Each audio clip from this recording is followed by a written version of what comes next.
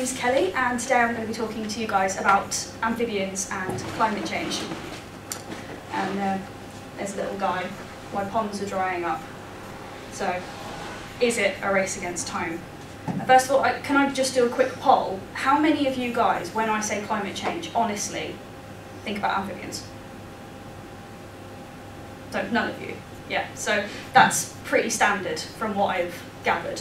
It's not the first thing that comes to mind when people say climate change, and that is something that needs to change. Okay, so first off I want to start by defining climate change. Climate change often gets confused with global warming, but they're not the same thing. Climate change is actually defined as a statistical change in weather patterns over a period of time. Now that can be a couple of decades to over a millennia. Whereas global warming is largely considered, at the moment, to be man-made. So basically, global warming can contribute to climate change, but climate change is not necessarily global warming. Climate change can be global cooling, it can be changes in weather patterns, it can be more extreme weather, it can be milder weather. Some people may even argue that we're in the middle of climate change anyway, as we're coming out of the mini ice age. Second of all, amphibians. Everyone's heard of amphibians, you all know what they are. There are three groups: the anurans, which are frogs and toads, the urodellans, which are newts and salamanders, and the apoda, which are cephalians. Now, these are an absolutely ancient order. They've been around since the Devonian period, with people believe the first amphibian to be an organism called the Tiktaalik, which was the first tetrapod. So they've been around longer than dinosaurs, basically, so absolutely ancient. They have survived many mass extinction events, such as the Permian extinction, the KT extinction. They have survived climate change before, such as the Pleistocene. So, as well, everyone knows the basic life cycle. So, egg, tadpole, tadpole to aquatic larva to terrestrial adult. Some of these, as you'll see on here, some of them do keep a stage where they retain juvenile characteristics. This can be called neoteny, but for the purpose of this, I'm going to call it, I'm going to refer to them as paedomorphs. Now, these paedomorphs are sexually active, and probably the most common one that people know about is the axolotl. Okay, so this is a graph that was provided by Walls, Barichivich and Brown. This talks about the predicted effects of two types of changes in weather patterns, specifically on the mole salamander, but it can be attributed to a lot of other amphibians. So the effects of drought, so less rainfall, is in brown, the effects of deluge, which is more rainfall, in blue, and then you've got the negative effects and positive effects in red and green respectively. So as you can see, there are a lot of changes that can come about in amphibian habitats through just two kinds of changes in weather patterns.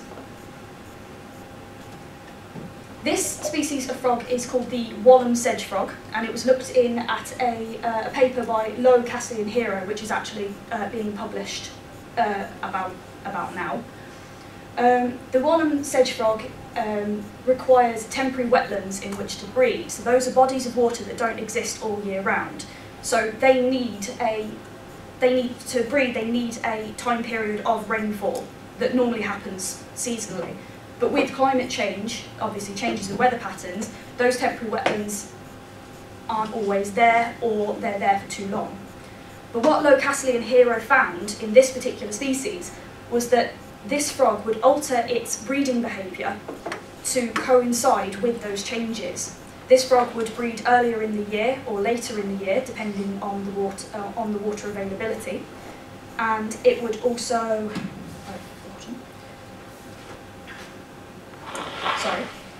the time between hatching and when it would metamorphose from a tadpole to an adult, the times in between those periods was shorter relative to rainfall.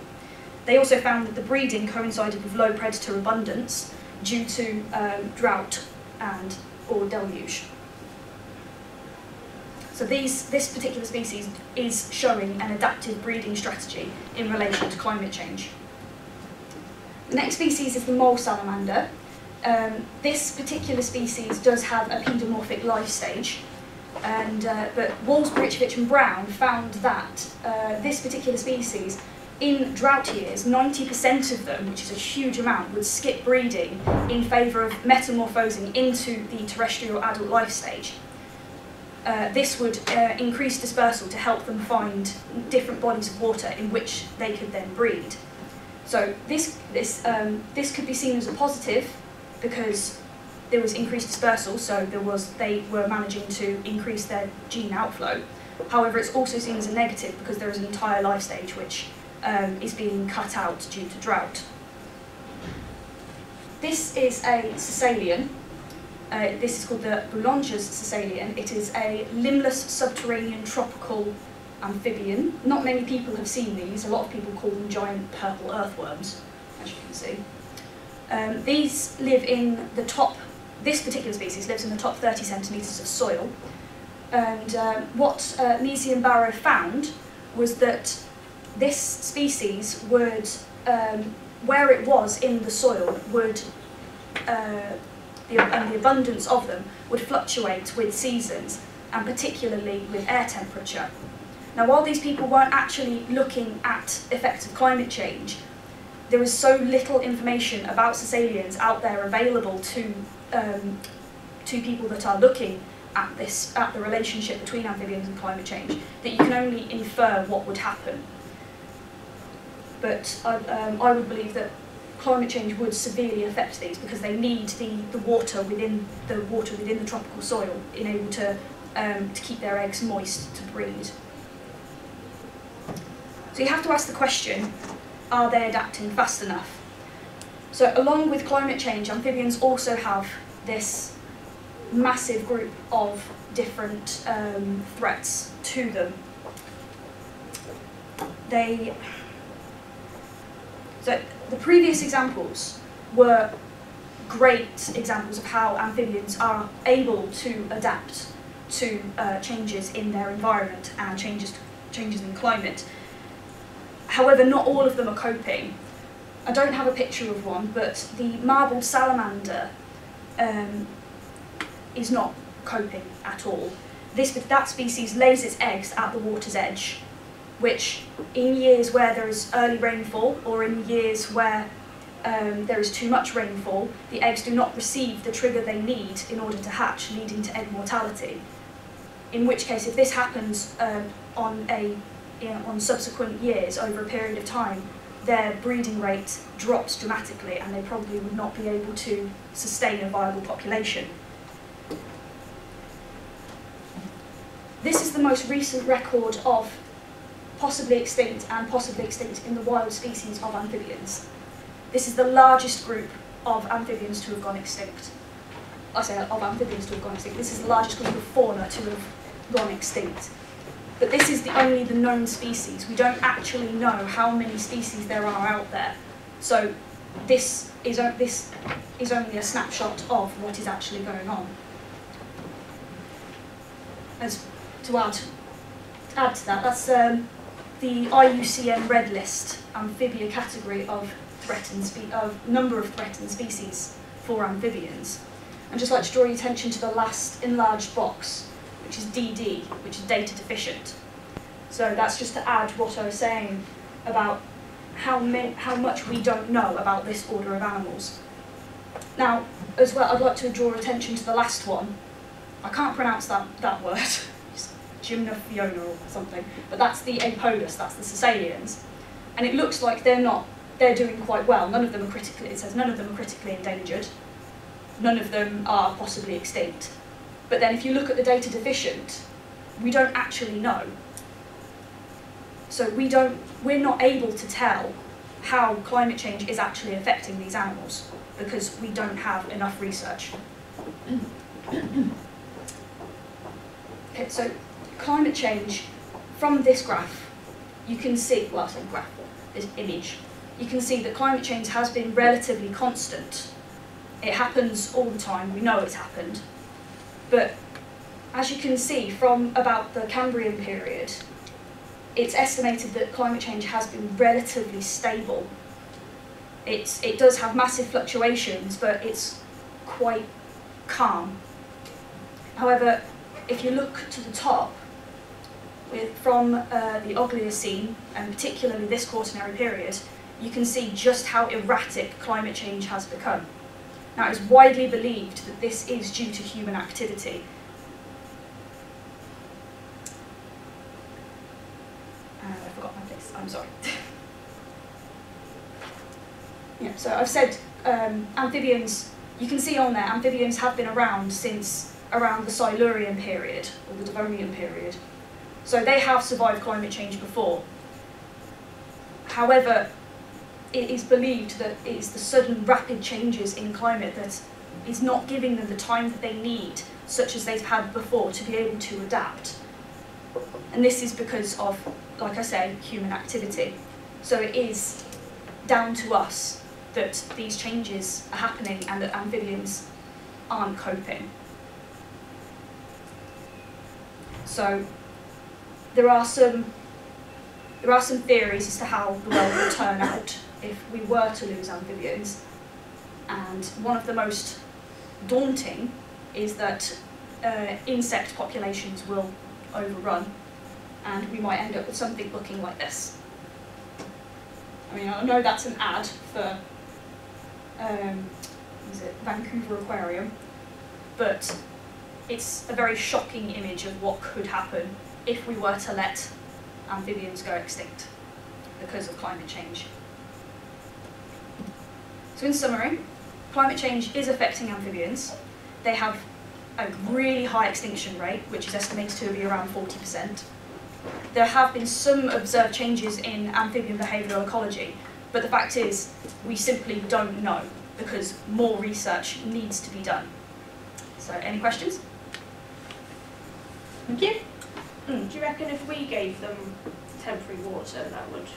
Do you mean like captive breeding, or do you mean going out like and... going out in the wild and, you know, like bucketing some water in the area, if you know what I mean? Not necessarily. It's a difficult one because that would be, if we were to do that, we would be providing what they need, but then at the same time we could get it horribly wrong and give them something that could affect the entire ecology of the area. So we might end up saving the amphibians, but at the same time destroying the fish population.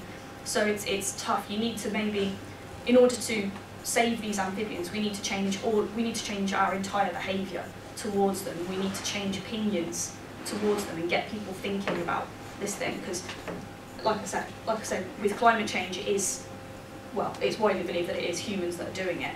So we need to change that.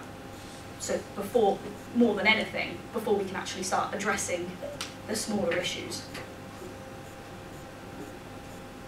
You mentioned that humans are causing climate change. What do you reckon we could be doing to try and reduce it, to prevent the extinction? First thing, obviously, we need to reduce carbon emissions, because it's believed that climate change is coming about through global warming this time. So that is an increased amount of carbon dioxide in the atmosphere causing a greenhouse effect, which heating up the Earth, so not enough heat being able to pass off the Earth, and then obviously with the reducing the ice. I can't remember what it's called, but there's an effect where the ice caps reflect the heat off of the Earth, but because there's less of them, there's less of that, there's not enough heat coming off the Earth. So the first thing that we need to do in order to address that is reduce our carbon emissions, whether that's through developing more sustainable energy sources, whether that's through stopping using petrol and oil and plastic production, which I doubt, but at least if we reduce it, or at least find some way to make, to turn the carbon emissions into something else that isn't harmful, which I'm not sure if it's possible, but it's a thought. I do know that there is one country which is using its carbon emissions when it's it's burning I think it's like Sweden or somewhere, and they're burning their their waste to produce energy, but they're also somehow capturing the carbon emissions off of that so that it's not being released. I'm not sure what they're doing with it, but they reduce their carbon footprint just by doing that. Yeah. Are there any like active conservation projects that are happening now that are having a strong positive effect? Or? It's hard to tell. There is Save the Frogs, which was the first poster, and they're doing okay. And then obviously there are the typical ones, like there was a massive push when the golden frog was endangered through Cutridiomachos, which you've probably heard of with David Attenborough. But there's not, compared to other animal groups out there, there's not a lot. Because people don't see them as something to save, really. They don't really think about them because it's like, oh, they're slimy or ooh, whatever. They're not fluffy and cuddly, so people don't really think about them that often. So compared to other groups out there, there's not a lot, and there's not a lot of interest in actually helping them, which is sad because, like I said, they've been around for ages. They more than earned their right to exist, and it's because of us that they're dying out. So there are some out there, like I say, like Save the Frogs, but there need to be more. Thank you.